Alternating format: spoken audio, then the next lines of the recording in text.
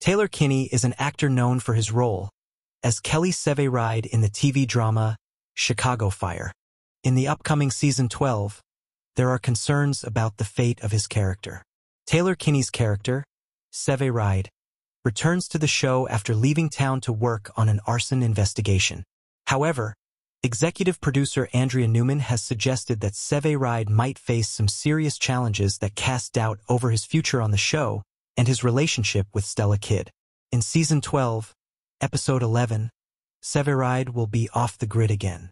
Despite this, there is reason to believe that Severide will at least survive the season and potentially continue to be a part of Chicago Fire going forward. Taylor Kinney had previously left the show in Season 11 due to personal reasons, but his absence was not intended to be permanent. Fans are eagerly awaiting the resolution of Severide's storyline and his future with Kidd.